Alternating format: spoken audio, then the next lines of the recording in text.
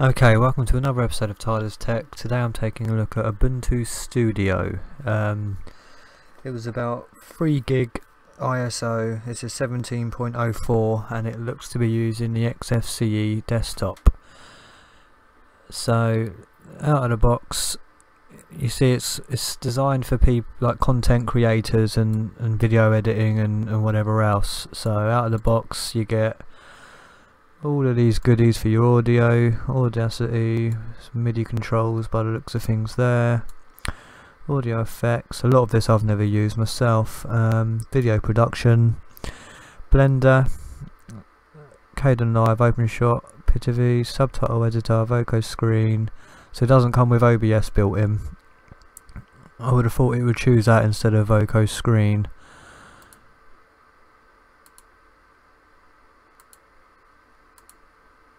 So you got Internet DJ console, Thunderbird transmission, Firefox and Pigeon, and then it's also got the full, is that the full Libra suite? I think it is.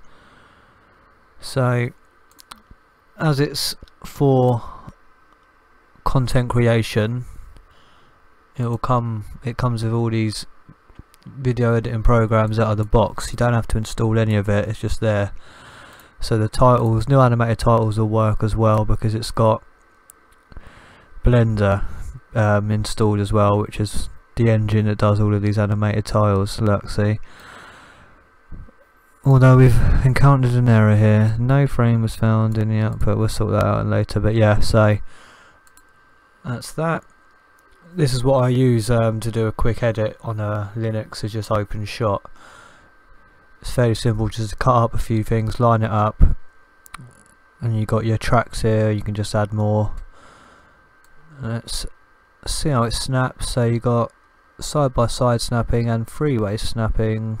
So you get one of them, and then if we open up, say, the file manager,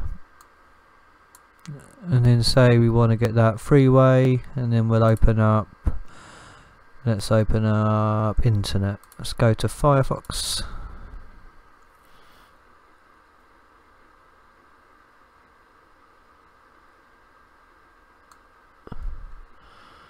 And there you go.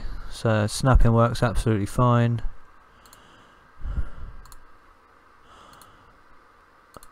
So as this is XFCE, you can edit this as much as you like.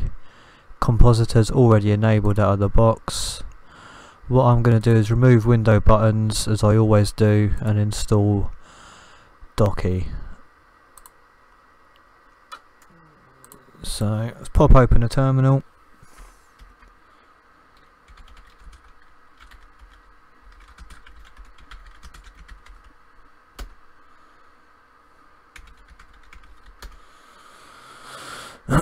Right, we'll just let that install and we'll have a look around while it's doing that.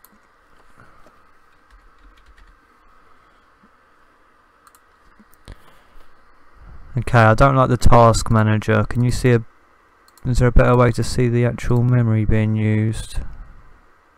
Right, we'll install HTOP.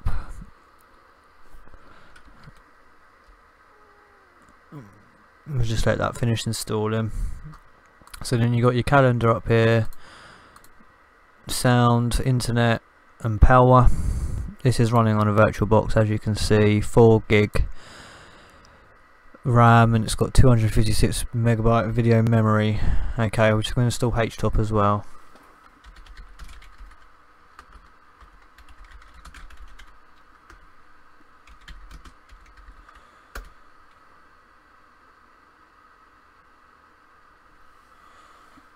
Right, let's pop open HTOP and actually have a look.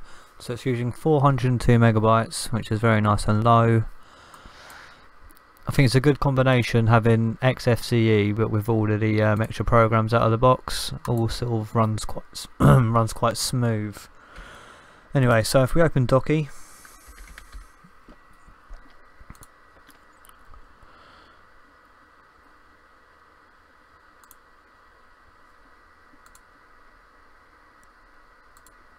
We'll have to install some themes later. We'll just leave it on the classic for now. Let's have a quick look at the others. Yeah, we'll leave it on classic. Okay, and then we'll populate that as we open programs up. So file manager,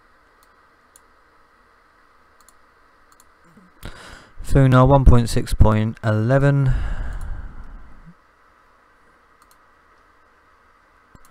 So there's not got the icon there for some reason. It'll probably have it when we restart, or we might have to install an icon pack. If you know me, it'll probably be Mocha. So let's have a look at else what we got. So if we open Libra,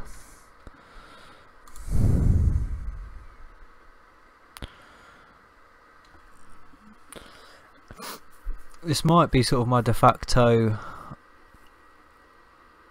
distribution, because I tend to always use an XFCE anyway, and sort of always install the stuff that's pre-installed, so it saves me a bit of time.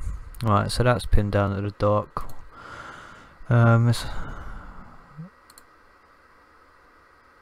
We'll use that a fair bit, so we'll pin that to the dock as well.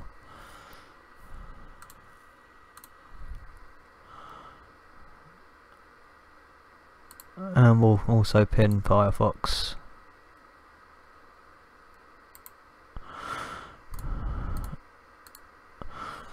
What we'll do is we'll quickly get the Mocha icon themes now. I can't remember, hang on. We'll just get the PPA up quickly.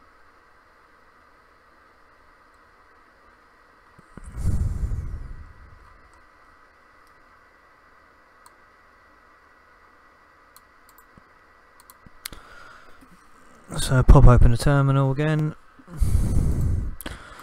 and I'm going to be lazy and update it at the same time.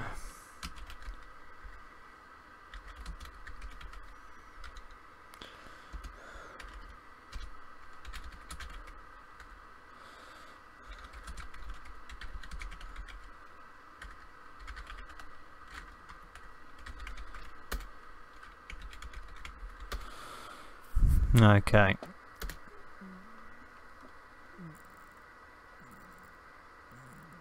So we'll let that do all of that.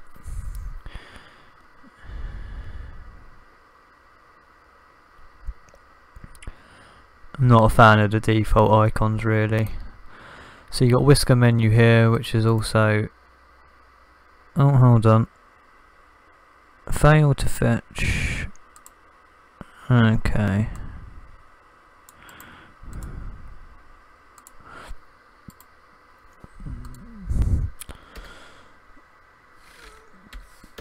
Right, that's installing that.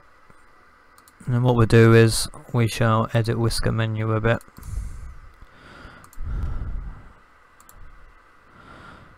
Which make it transparent.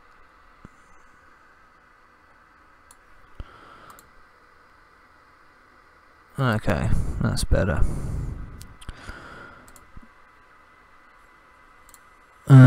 Going to startup as well, just to make sure that Docky automatically starts. There we go, it's there. All in all, I'm quite impressed. I'm surprised I've never ever looked into it before. I've always seen, let's have a look at the wallpapers.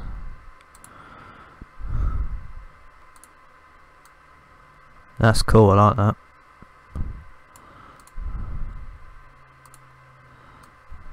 I like that too. Good selection of wallpapers in this one. Let's stick with that. That looks pretty fresh actually. I like that. Goes well with the transparency up there. Okay. Icons are done.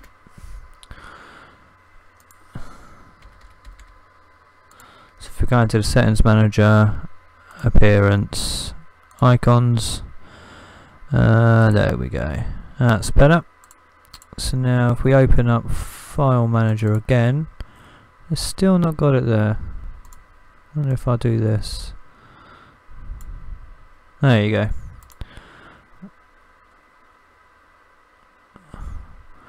I think we've got a bit of a crash. I think Docky's crashed. Doesn't like this. Yeah, Docky crashed. Right, let's open that up again.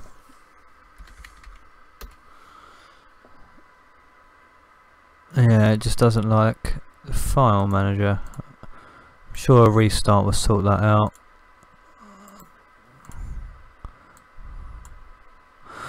Okay, we'll leave that for that anyway.